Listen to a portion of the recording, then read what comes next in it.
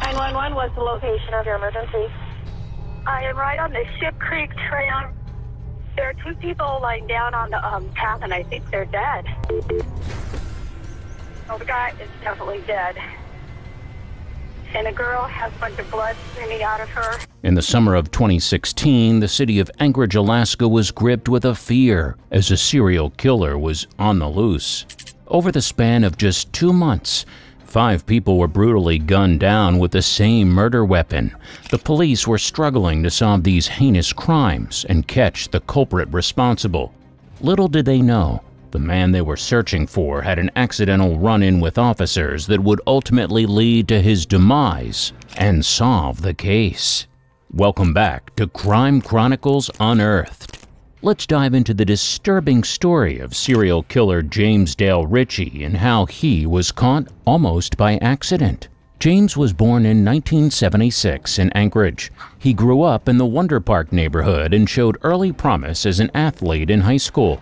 Standing tall at 6'3", James excelled at football and basketball. He was part of state championship teams and had a bright future ahead playing sports in college. After graduating in 1994, James earned a scholarship to play football at prestigious West Virginia University. However, things were about to take a dark turn for James. Within his first semester in college, James dropped out and returned to Alaska.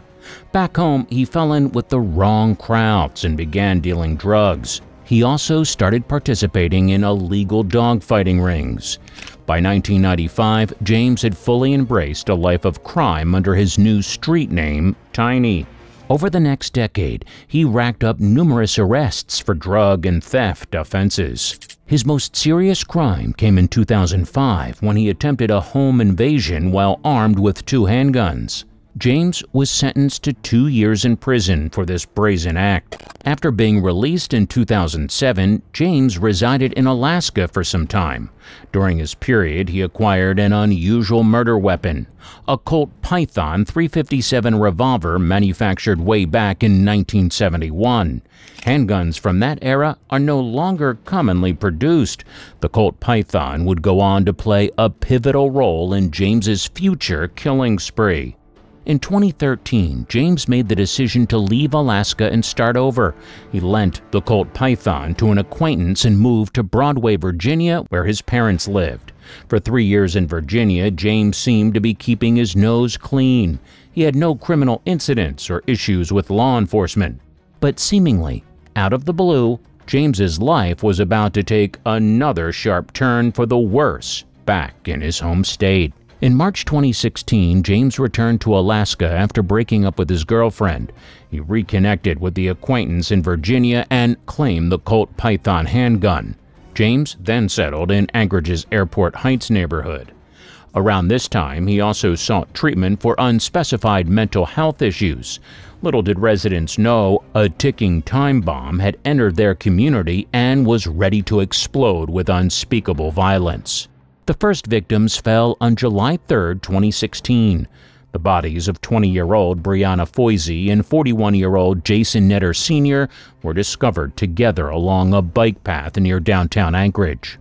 Both had been shot multiple times with the Colt Python in the early morning hours. The Anchorage Police Department, APD, immediately launched a homicide investigation but had no leads.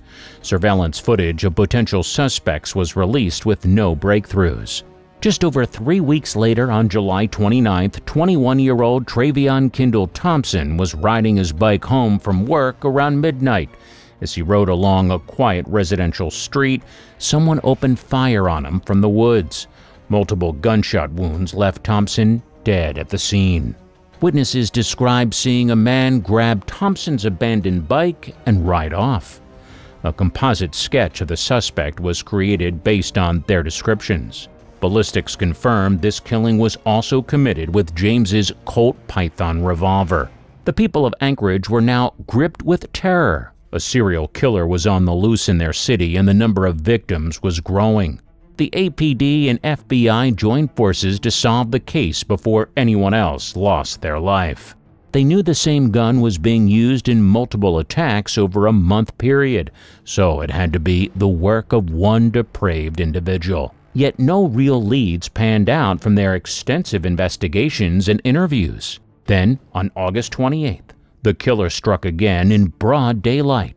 The bodies of 34-year-old Kevin Turner and 25-year-old Bree D. Hudson were found shot to death in a popular city park. It was the same MO as the previous murders, both victims slain by the now infamous Colt Python. Residents were warned to avoid isolated areas and travel in groups after dark. Still, the killer remained invisible to authorities desperately searching for him.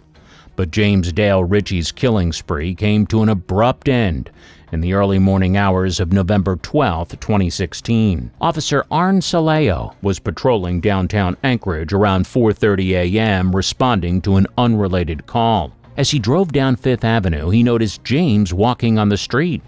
Officer Saleo pulled up next to James and asked him to stop, likely wanting to ask if he witnessed a previous crime. However, James ignored the officer and continued walking. Officer Saleo then used his loudspeaker to repeat the request.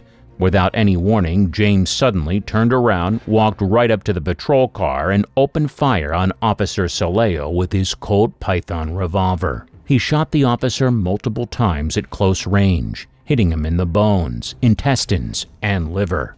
Badly wounded, Officer Saleo managed to get out of the vehicle and return fire while fighting physically with James. Nearby, Sergeant Mark Patsy from the K-9 unit witnessed the attack unfolding. He also fired upon James. During the gun battle, James Dale Ritchie suffered fatal gunshot wounds and was pronounced dead at the scene. Meanwhile, the seriously injured Officer Saleo was rushed by ambulance to a local hospital.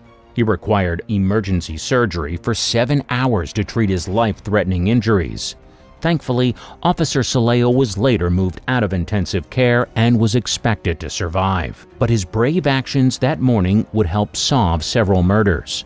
Ballistics definitively confirmed the murders of Foisey, Netter, Thompson, Turner, and D. Hudson were finally solved and committed by the now deceased James Dale Ritchie. In the aftermath, the APD and FBI pieced together James's troubled background and what brought him back to Alaska to unleash his killing spree.